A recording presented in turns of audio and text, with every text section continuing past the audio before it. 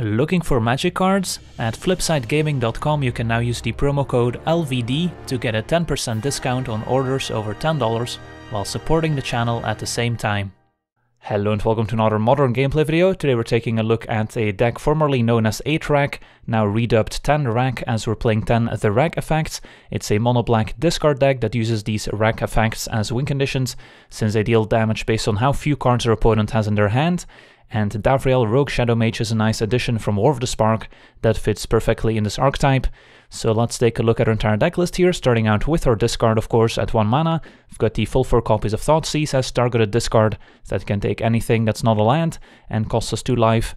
And then the full 4 copies of Inquisition of Kozilek that lets us take any non-land card with convert mana cost 3 or less.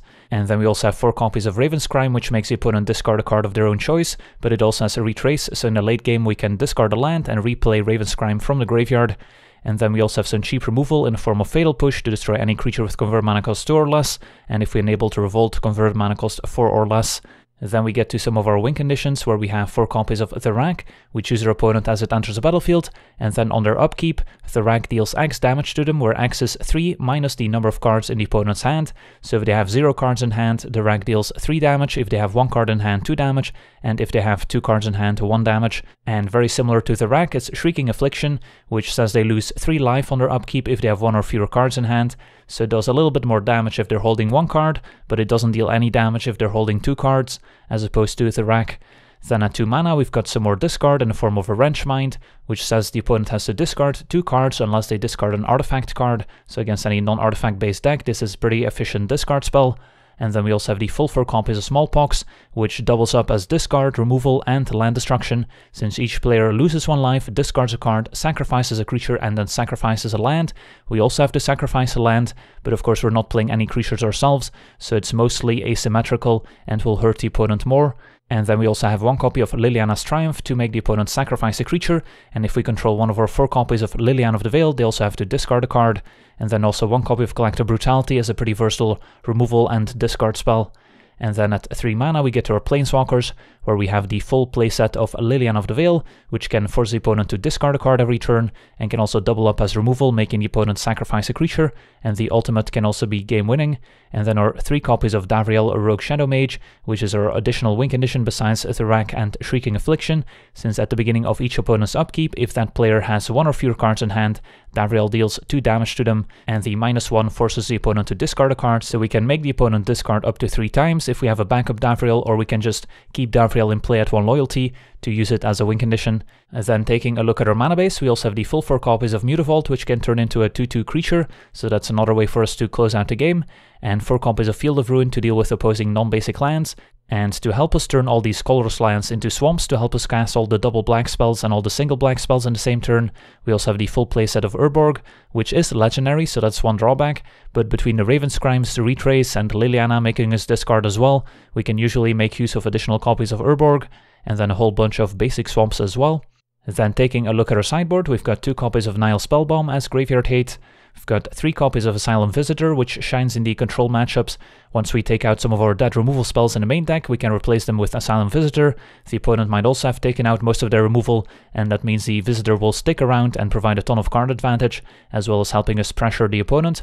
We've got 2 copies of Plague Engineer as a new addition from Modern Horizons, which is great against any tribal creature strategy.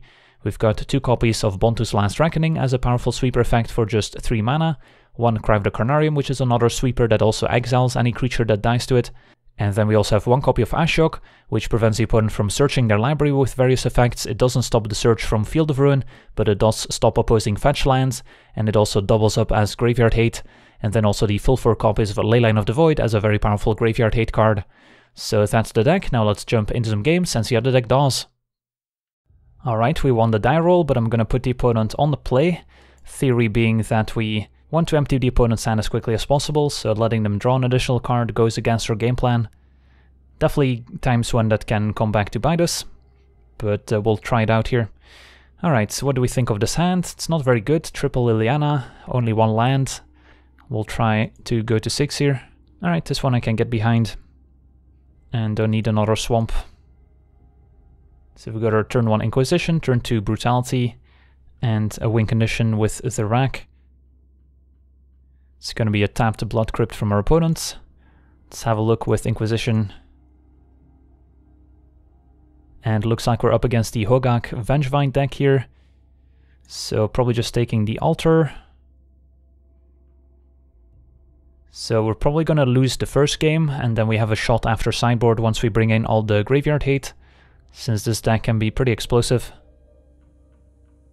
Although at least we were spared the turn 1 Faithless Looting, so it's going to be hardcast Bloodghast for now. So I don't necessarily want to Brutality to kill the Bloodghast, since they can just get it back. I guess we can Inquisition on the off chance that they picked up something that they didn't play. Although there's also a risk that Inquisition is gonna hurt us if we end up discarding a card that they want in the graveyard. Alright, Neonate's a good hit. And then we'll play the Rack. Could have been worth it to just play the Field of Ruin, because now the opponent can tap their fetch lands for black mana with our Urborg, and they can maybe sandbag some fetch lands to get back Bloodghast later. Alright, so opponent's just going to hit us for 2, so opponent's not really doing what the deck is supposed to do, which is play very early Hogaks and make zombies with Bridge from Below. Smallpox. Do we even want to cast it here? I guess it still gets rid of a land, so it gets them further from hardcasting a Vengevine. So what's the play here? Do we just play Liliana and plus? Yeah, that could be okay, I guess. They're probably just going to discard one of their creatures that come back. But any other play here is kind of mediocre. And I'll get rid of the Smallpox, keep the Brutality to maybe kill the Bloodghast. At some point, opponent discards the Bridge from Below. That's not what we wanted to see.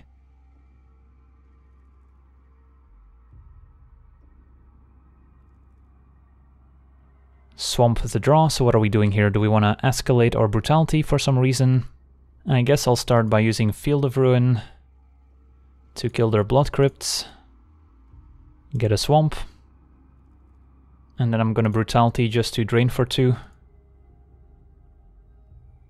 And plus Liliana once again. We are kind of helping the opponent by making him discard. But as I've said, we're probably gonna lose game 1 anyway. And then hope to get a better shot after sideboard once we bring in all the graveyard hate. Since right now we're kind of enabling all their synergies. Vengevine coming back from the graveyard. Hogak they can also cast from the graveyard. Bridge from Below they actively want in the graveyard. So we haven't done ourselves any favors by making them discard. But it's kind of the only thing our deck can do at the moment, so didn't really have a better choice. Bloodghast is going to go face.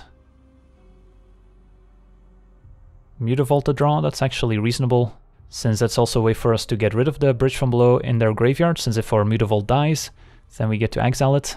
So we'll play Mutavault, plus Liliana. Opponent discards Hogak, so we don't have any information about their hand.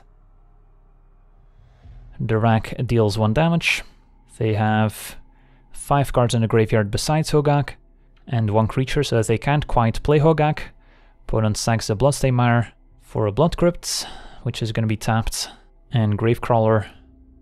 So now they might be able to play Hogak, convoking, tapping Gravecrawler and Bloodghast, of course the fetch land, putting an extra card in the graveyard, and it's going to be difficult for us to deal with the 8/8 Trampler. Do have a Liliana in play, but opponent has 2 creatures, and the Vengevine's also going to come back, so they had just enough to save the Vengevine from getting exiled. And yeah, the Vengevine can just kill the Liliana on the spot. And the fact that we have a Mutavault doesn't matter anymore. So Vengevine attacks. Do we want to chump block for some reason?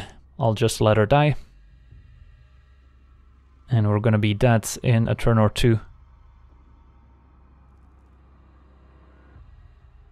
And then we get to go to sideboard, where we get to bring in quite a few graveyard hate cards. Davriel makes them discard. So they will be taking 4 damage here from Harak and Davriel.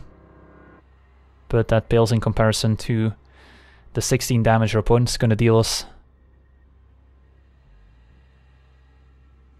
So let's see here. The 2-powered creatures are going after Davriel, so we can't save Davriel even if we sacrifice a Mutavault. And then we would be taking 12. Even if we chump the Vengevine, I don't think that helps much. I don't think we have any outs with our opponent still at 10 life. So let everything happen. Like, we can attack them for 2 with our Mutavault. The rack only deals 1 damage. And Shrieking Affliction isn't gonna help since they still have 2 cards. So yeah, I think we can pack it up. Alright, let's go into our sideboard here, where we have 2 copies of Nile Spellbomb, Ashiok, for Leyline of the Void, and then Crime of the Carnarium could also come in handy. Do we want Bontu's Last Reckoning? It could be okay if they manage to put a Hogak in play before we get our Graveyard Hate online. Plague Engineer can also get rid of zombies, so it's also a consideration. What don't we like? Fatal Push can kill some 1-drops, but overall is pretty weak. Smallpox also isn't great, since our opponent can function on very few lands. Liliana's also pretty poor.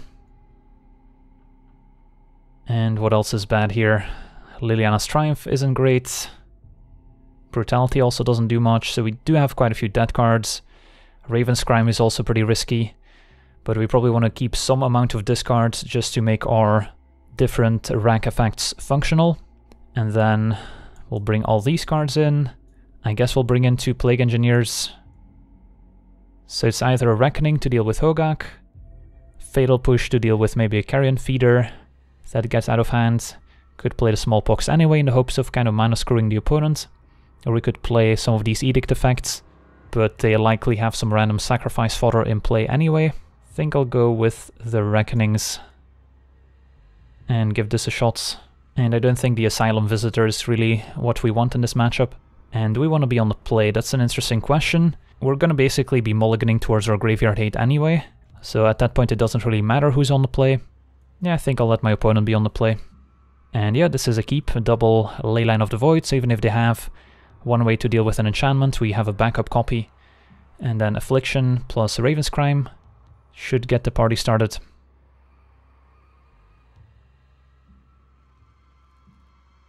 Turn 1 Blood Crypts into Gravecrawler, so our opponent's basically on the mediocre creature beatdown, which can definitely still win games, and that's why we boarded in all those sweeper effects, so that if we do have the Graveyard Hate, we can still deal with what our opponent is presenting. Lead with the Thoughtseize, see what they're working with. And they're working with a lot of creatures. Double Carrion Feeder, Bloodcast, Looting, and Neonates. So what do we take? The Looting's pretty bad now that we have Leyline of the Void in play. So I might just take the Neonates, which can be used to maybe get rid of a bad card in their hand, and is also just a creature that beats down. Yeah, sure. So not the most impressive turn 1 Thoughtseize, but we gotta hope to find one of our sweepers at some point here. This is one of those situations where we wouldn't mind having access to Fatal Push, but in general it's not gonna be great here. Our opponent is missing a second land so far, so they're just gonna go for the Looting. Maybe you look for a second land, and let's see what they exiled. Bridge from Below got discarded, as well as Shenanigans. And our opponent's just gonna play a Carrion Feeder off the second land they found. Fair enough. So they still have a Carrion Feeder in their hands, and I think a Bloodghast, which they're gonna try and hardcast. Another Field of Ruin doesn't do us any favors, so we'll Raven's Crime them. And then we could retrace the Raven's Crime, but it's probably better just to get the Shrieking Affliction in play, so we start clocking the opponent as well. And right now we would be racing 3 damage for 3 damage basically, and our opponent took a bit of damage off their lands. So yeah, we'll get the Affliction in play, and then we can start retracing Raven's Crime to make sure our opponent's hand stays small, so the Affliction damages them. Opponent got rid of the Bloodcast, so they still have a Carrion Feeder in hand. Now that they have 2 creatures to sacrifice to the Carrion Feeder, if we draw Cry of the Carnarium for example, they would be able to get a feeder out of range.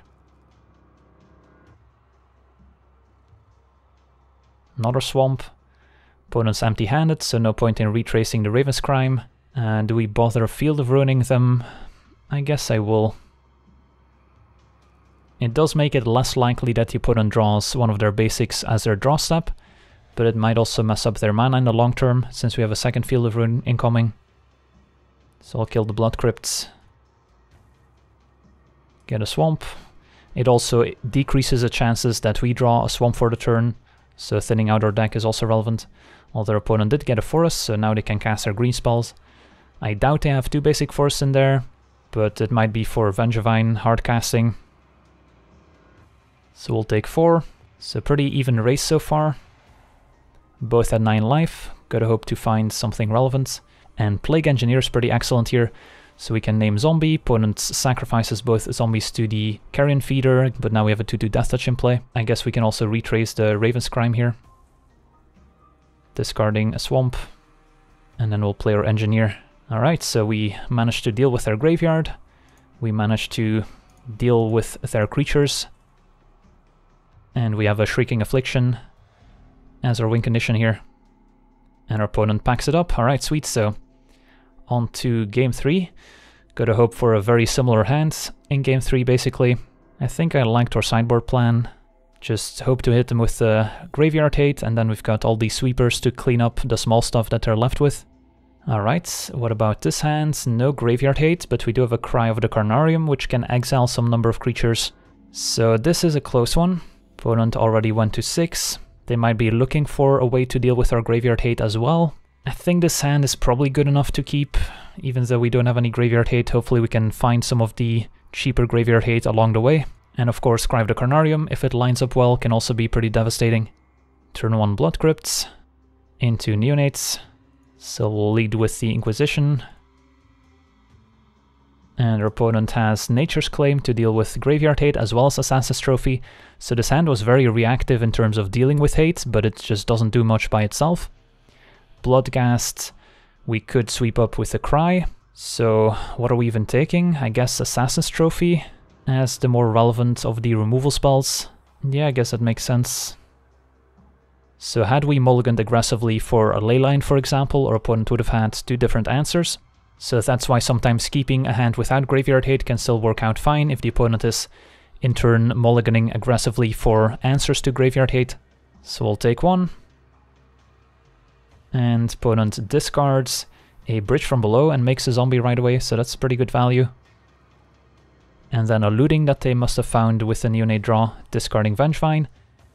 And a Bloodghast coming back as well, that they discarded, so that Bridge from Below draw definitely did a lot for our opponent. Carrion Feeder as well, so now in response to the Cry they can get Feeder out of range.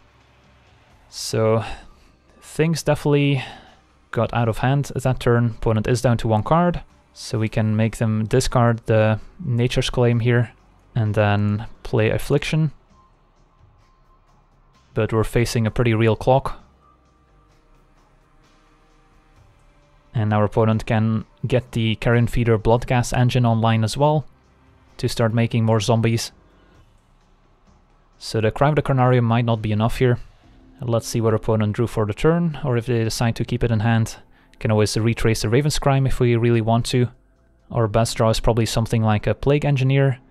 Opponent found a Neonate, which they can't sacrifice to its ability, but they can sacrifice to the Carrion Feeder and make another zombie.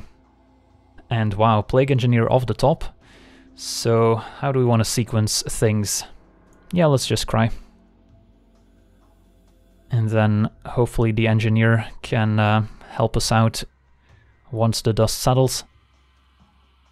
So opponent sacrifices Bloodghast to Carrion Feeder, putting a counter on it, making a zombie. The zombies are gonna die, but they can of course sack those to the Carrion Feeder as well. Opponent sacrifices Neonates, makes a zombie. Carrion Feeder grows, and then we'll probably see them sacrifice all the zombies to the Carrion Feeder, make it even bigger. And then Plague Engineer can hopefully trade off thanks to Death Touch. So there's a lot going on here, but at the end of the day, our opponent's left with a 6/6 Carrion Feeder and still has a Bloodghast and a Bridge in the graveyard, which are both problems. Affliction puts him to 12. We're gonna take at least 6, which means now the Bloodghast will also have haste if they find a land.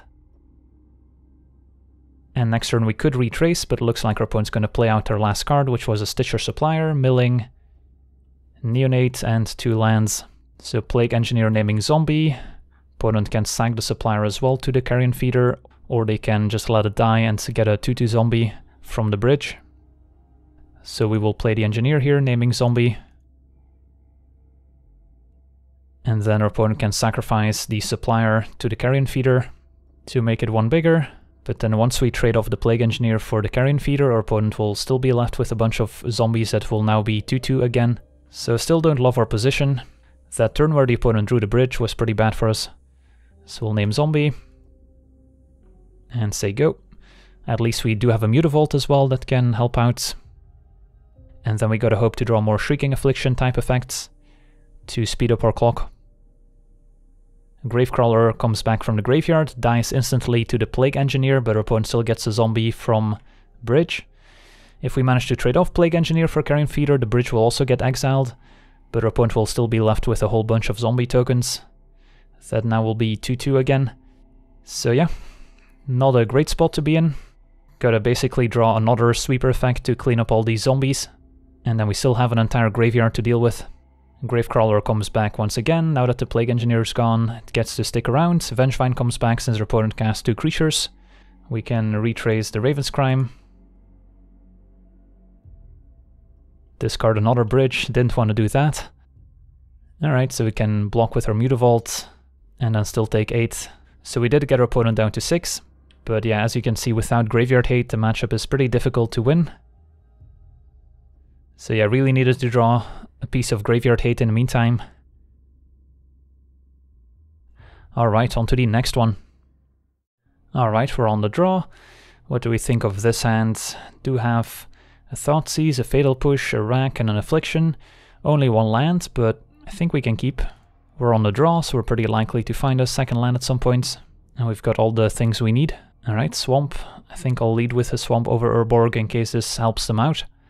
And then we can lead with the Thoughtseize. See what they're working with. And they have Opt, Mana Leak, Spell Snare, Essence Scatter, so they seem to be a mono blue deck, maybe a Delver deck, featuring the new triple blue instant. So we don't care about Essence Scatter. I guess Mana Leak is the card we care about the most. And then Spell Snare doesn't counter or 1-drops. Sure. Opponent fires off the Opt. We've got plenty of answers to creatures. So if they ever do find a Delver, we're fine. And next turn we maybe get to just play Rack plus Affliction. I guess I would rather resolve the Rack right now, since they still have a lot of cards in hand. Alright.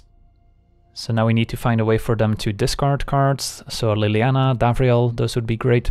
Even a Raven's Crime could be okay. Mutavault is also decent. Do we want to Brutality the opponents? I guess that's fine. Trade it for a Spell Snare. And our opponent packs it in. Alright, on to sideboarding against the mono blue. How do we want to approach this one? Don't exactly know what their win conditions are, but I assume Delver of Secrets is one of them. Do we want Plague Engineer? Probably not. I think I do like Asylum Visitor.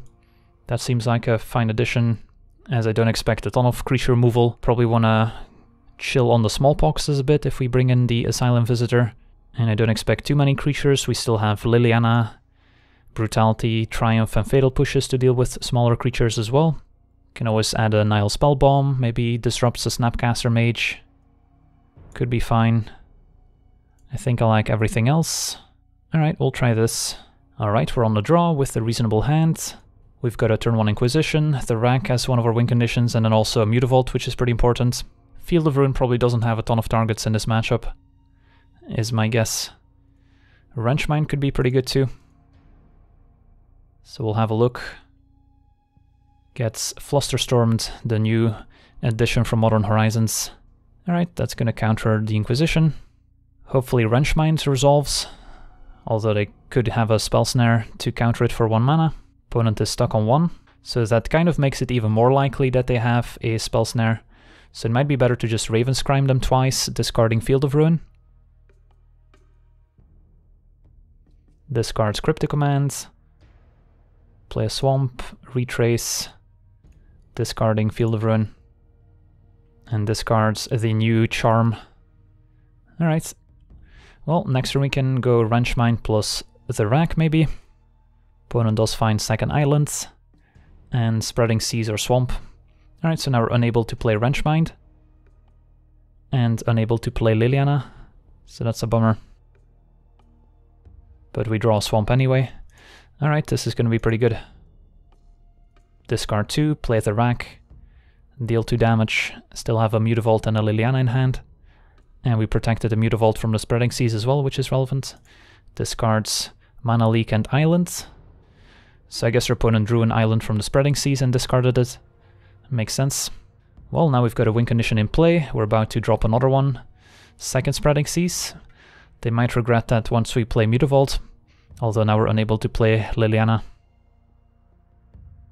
More swamps. I don't really want to play swamp and then discard our Mutavault, so I think we'll just play Mutavault and then say go, and then next turn we can play Liliana maybe. So our opponent only takes 1 here. Still better than if we had a Shrieking Affliction in play, otherwise we wouldn't have dealt any damage. So do we just attack with the Mutavault here and then play Liliana? I think that's probably safer. Although if they have something like a Spell Pierce, playing Liliana first could be better. Alright, I guess we'll play Liliana first. And gets mana leaked. Can't pay for it. But we can attack for 2. And then we can keep the swamp in hand for retrace. So we still get a good use out of it. So don't hate our spots. If we ever draw one of our more expensive cards, we've got plenty of lands in play. Happy to draw more discard, more rank effects. And we can always use lands with our Ravenscrime. So we'll start by retracing.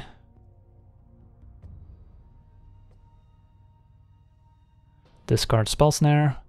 Can retrace again.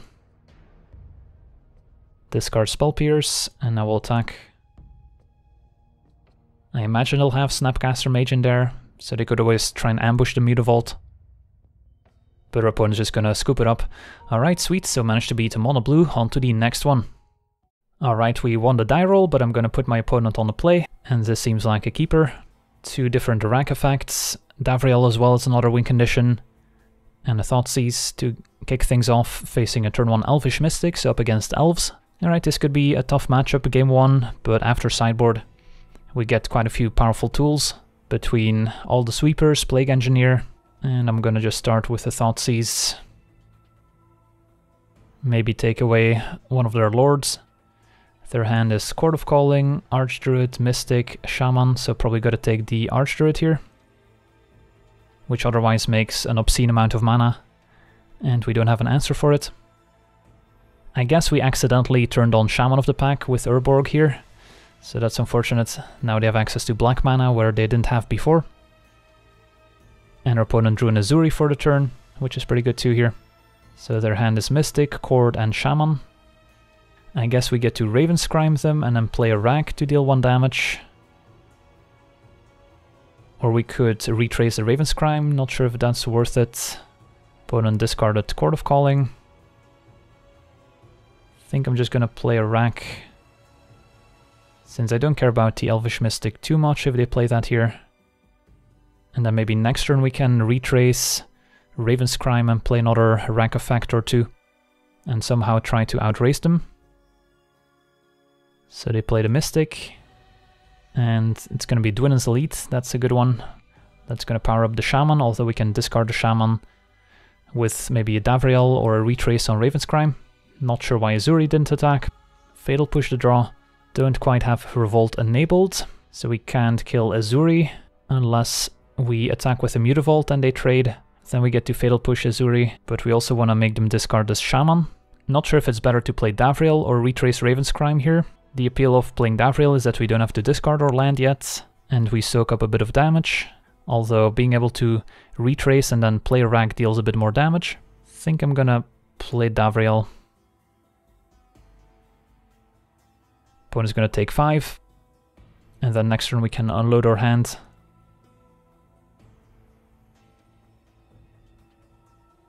Opponent just drew a land, decides to play it out.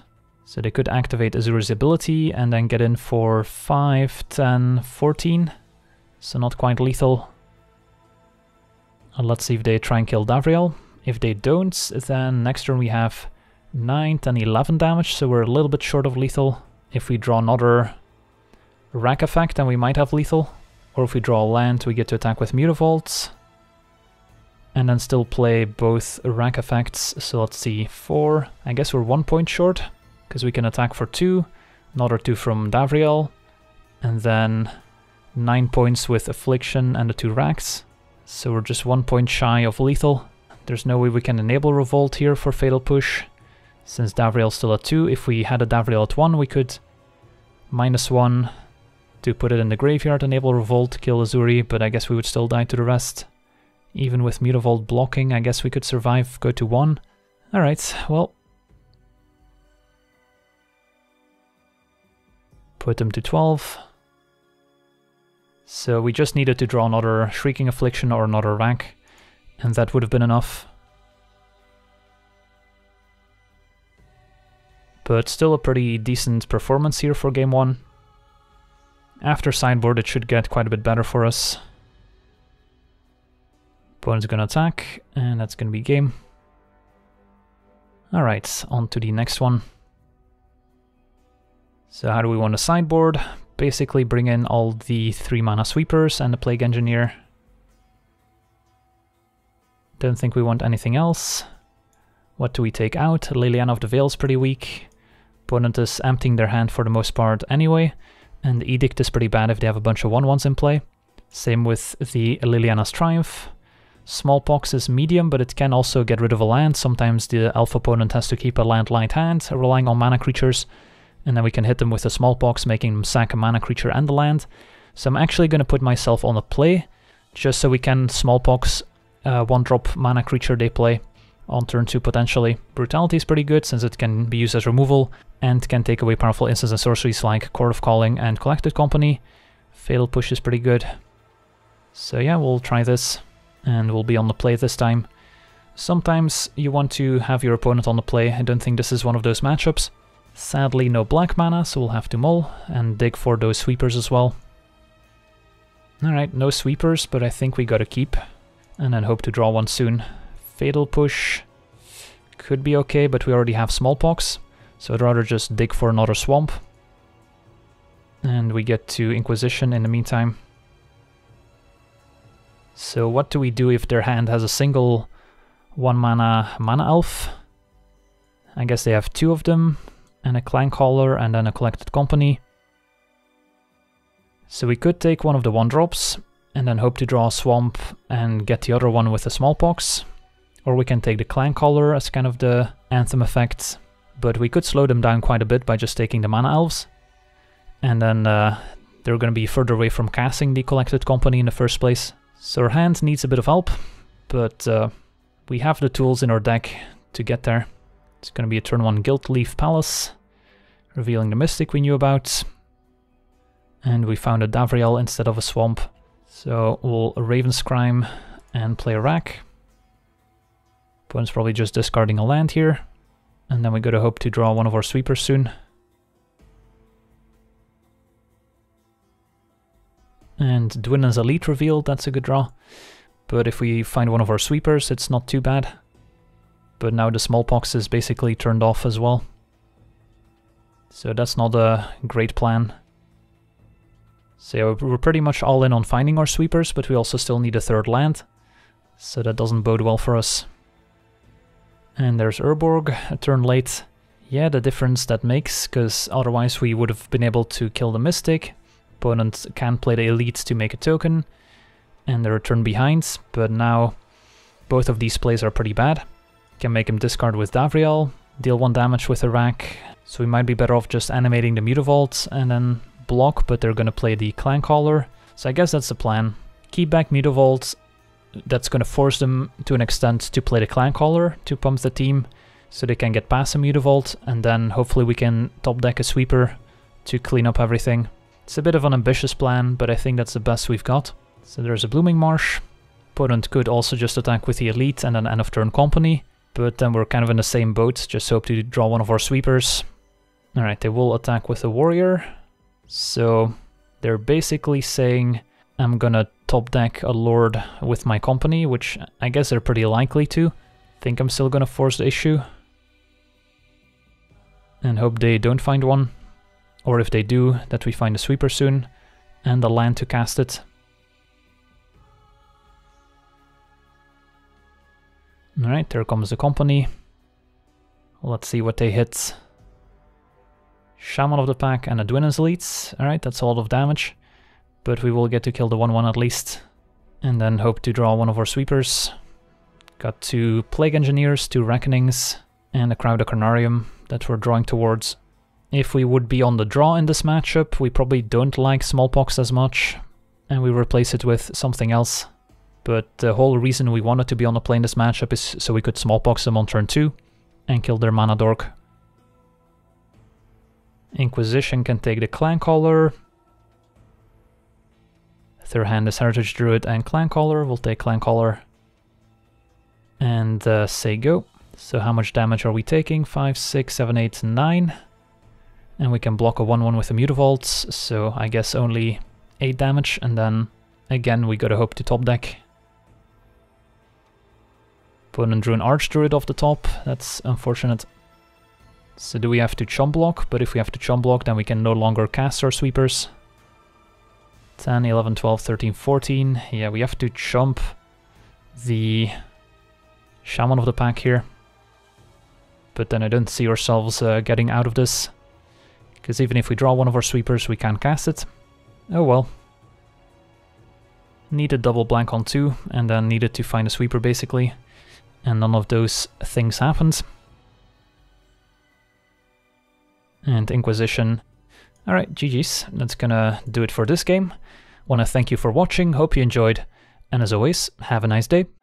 I also want to thank all my patrons for being part of the channel, and you can become a patron yourself today and decide the topic of future videos over at patreon.com/legendvd.